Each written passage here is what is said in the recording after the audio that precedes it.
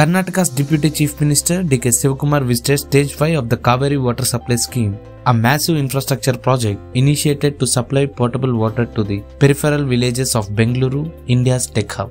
It will benefit around 5 million people in 110 villages. This JICA assisted scheme is a significant step towards ensuring water security for the city's growing population.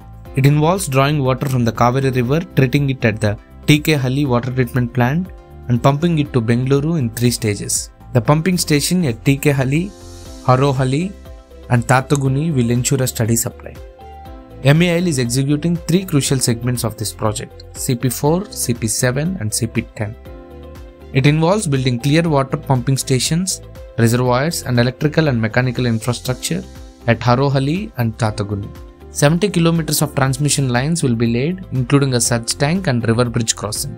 Additionally, a 54 kilometers long pipeline laying, along with a pipe carrying bridge across the Shivakumar River, will be undertaken. Significant milestones have already been achieved in this project, including laying a 18 kilometers long pipeline under the CP07 package and more than 20 kilometers under CP10.